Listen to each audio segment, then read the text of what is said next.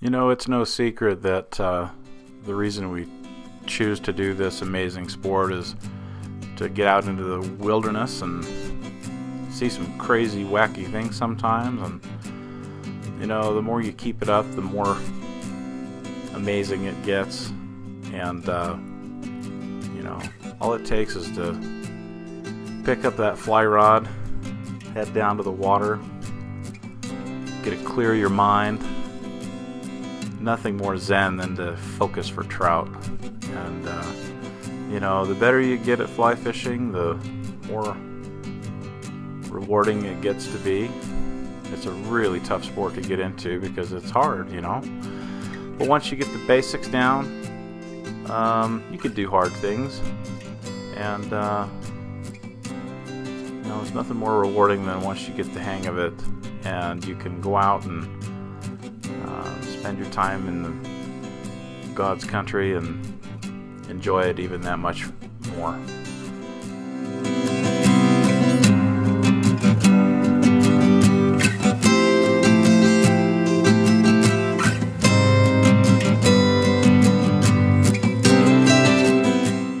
So be creative, you guys. Get out there and, you know, do some wacky things. Sometimes it takes a bit of imagination and creativity to really spark an interest. And, you know, hopefully those of you who have been watching these videos and you know, you've been with me for a while, you understand that that's kind of what I'm about. I'm just, you know, I'm not the incredible professional. I'm not a guide. You know, I don't have all the answers for sure, and I'm certainly not the best fisherman ever. I mean, I know a lot of folks who are way better fishermen than I am.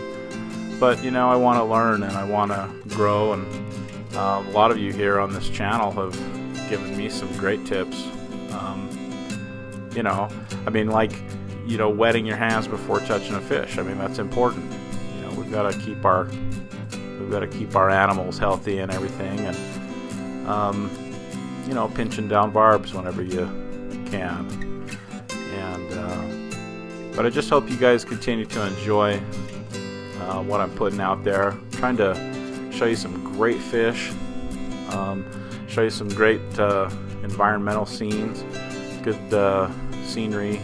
You know, one of the things that I did before doing this YouTube channel is I was an art teacher for a long time, and you know, so I have a sensibility. I'm a painter. You know, I've done a lot of things. This becomes my artistic outlet. Once I became, my day job is a school administrator, and so once I went into they say I went to the dark side, but once I became a school administrator, you know, that artistic side of me I had to maintain that, and so this is how I do it. And it gets me out there, keeps me going.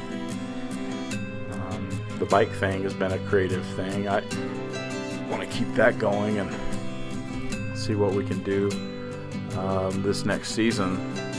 Man, I'll tell you what, it keeps you in shape, but anytime I can ride a bike and catch a fish, that's a pretty cool thing. So anyway, hope you guys keep it up. Let me know what you want to see in the future. Great suggestions from y'all, and we'll keep going. Tight lines, everyone.